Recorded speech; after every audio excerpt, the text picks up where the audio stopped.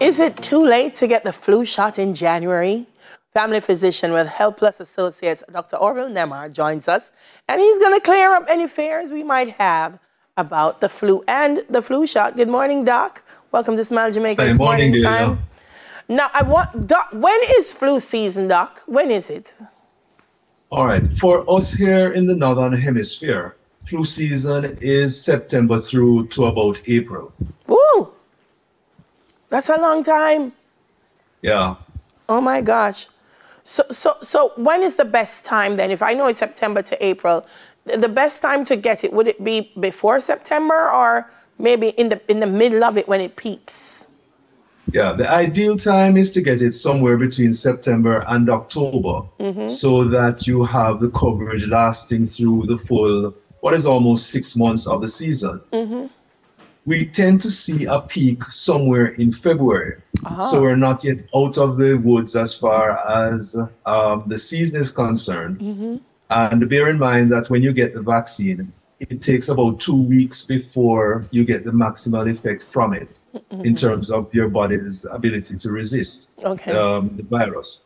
So yeah, you're running right on the edge here now if you want to beat that February peak. Right. So even though I'm in January now, it's still a good time for me to get the flu shot. Valid. A lot of people, when we say get the flu shot, they're like, why? What are the benefits of me getting the flu shot? What are some of the benefits?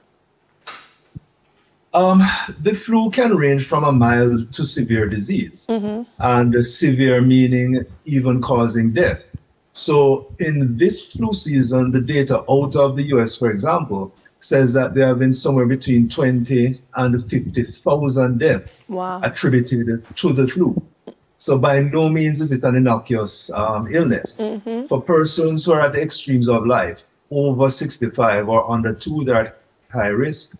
And the persons who have, lung diseases, asthmatics, people have a history of, say, bronchitis, people with heart disease, people with diabetes, they're also at higher risk from the complications of the flu. I was about to ask you, when we say get the flu shot, who should get the shot? From what you've said, I guess some people are more susceptible because of age, I guess comorbidities?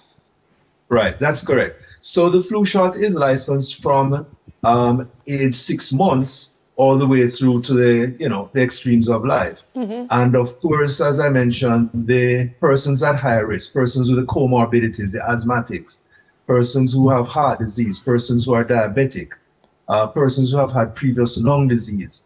These are the persons who are at high risk of getting complications and are high targets for the vaccine. So I want to be